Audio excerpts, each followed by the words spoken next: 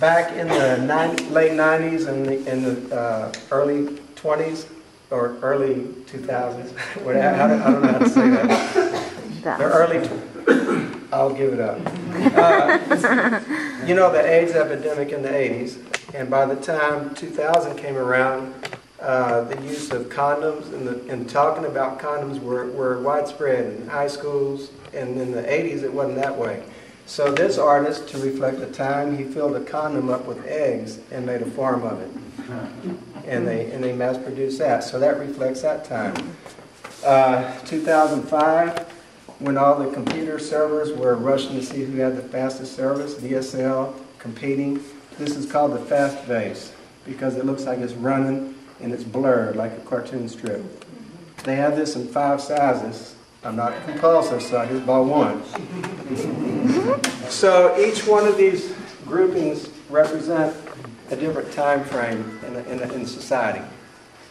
The two up here, behind Philip Sweat, how you doing? Doing good? Those are called pollo vases because they look like chickens with no heads. That's the title of it, pollo, which is Spanish for chicken. And the ones over here are studio vases. They're one of a kind. They have artist initials on them, but from the 60s and 70s, there was no way to do research on them. So any questions? Anything I left out that you'd like to know? What about the jelly beans? The ones, the candy counter. Yeah. Those are from the Fat Lava days, the hippie days, the psychedelic days, LSD days, and bright colors. Maybe getting the Andy Warhol pop colors, and we grouped them all together and we decided it looked like a candy counter. But there are various companies. Some of them are studio vases and some of them are auto ceramics. They did the big Fat Lava green one over there in the corner too. It was a pottery company. Anything else? Jimmy, I'm certain that you probably don't have a favorite piece, but within each variety of collection, do you have a favorite? Oh, yes, I do. You want me to point those out and why? Well, it's going to be because of the color and shape and form, because I'm not interested in really who made them. I just like the color and the shape and form. I like these a whole lot in the back, Furstenberg vases. It was also, the company also made these. I keep thinking Diane Furstenberg, but I'm sure she's in the family of Germany. But the Furstenberg Pottery Company made these real sophisticated vases. And these, to me, are the height of organic sophistication. They resemble cocoons, but yet they're abstracted. And in these vases right here, I'm partial to this little fella, excuse me, right here. And this looks like a chess piece. I like that one. And this is one of my all-time favorites. Right here. I'm going to lift it up. It's mine. And to me, it looks like it's been in the woods buried for like 15 years with the moss and the lichen on it. So I like that one a lot. And I like this little group here. These are all studio vases made by individual artists. The layers gone into the shapes and the forms, everything just ties together. The bright colored one, I like the blue in the middle. That's why I put it in the focal point. In Germany, they don't use the word emphasis or focal point. They use the word eye point in a room. If you see something in the room that really strikes your eye, that's called the eye point. So, and then I have some of the other charities too, but my mouth is... All right, any other questions? Though? I'll be glad to answer questions. Okay, I want to know, when you first started looking online, which was the first one you saw? I'll have to think. Or did you start a certain... You know, I think it was the Fat Lava. The Fat Lava ones, the ones with the drippy lasers. I love gardening, and that appealed to me. It looks like dirt and mud. And then I started on the white.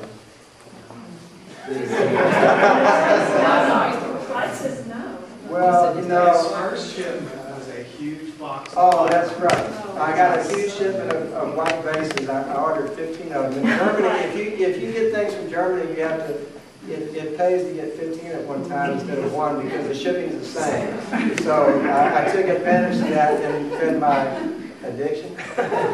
But That first shipment, about 75% of them were broken. yeah, 13 out of 15 vases were smashed to bits, and I cried.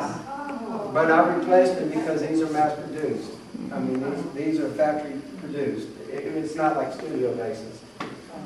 These are one of a kind. These you can find on eBay. Some of them are rare. This is a top one in Germany. They call this the artichoke vase. Now, when I had a bad day at work, some of them called it the hand grenade vase. This was made by a company. What is that, Sarah? Hut? Oh, I think it's like Hutchinreuter or something.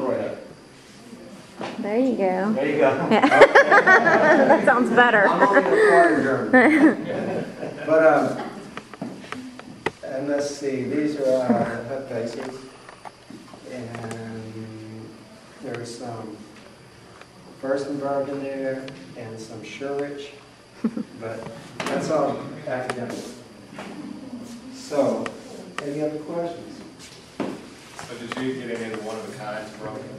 Never. Never? No. That's No. good. Usually the dealers that deal with the one-of-a-kind, they know what they have and they really pack them nice. And I've met some nice people online. It's like having pen pals. And there's a guy named Tilo Strauss I'd like to thank, even though he's not here. He's my main dealer. And he provided me and Sarah with a lot of information, emails, pictures. So I invited him, but I'm going to send him the information and hopefully. Where does he live? He lives in Germany. I don't know what's. I don't remember that time. I'm an airhead.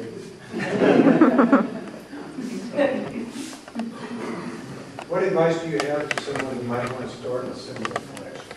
Where to begin and how? Pick out what you like. If you like German vases in particular, pick out something you like and go for it. Always trust your eye and your gut instinct. I buy by instinct. And I have bought some bad ones. They look better in pictures than they do in person sometimes. And to tell you the truth, I didn't know about the centimeters and all that. And some of those photographs looked like they were that big, and I was excited when I got them. They were this little. Oh, God. I tell you what, I was going to the garage sale of mine. So, questions are easier than talking. So, I mean, answering questions is easier than talking. So, I mean, more. Yes. So is this still ongoing or still collecting? Not as much because it's critical mass, you know. And I have 3 coming in the mail where it used to be 15 at a time. But I do have 3 more vases coming in the mail soon. But I recently retired, so I have to watch my money. So. When's the next garage sale? Yeah, really. All the place has a garage sale in the spring. It's a good garage sale. And I might have some in there, or I might sell them on eBay. But the big vase that's on the reception table where the food is, that's Jamie's too, and he did the. Tim did that one. Tim did that one. Brian. The tables with the little vases are also his, and then the one right in front of the folk art catalog. Yeah, we Germanized the place.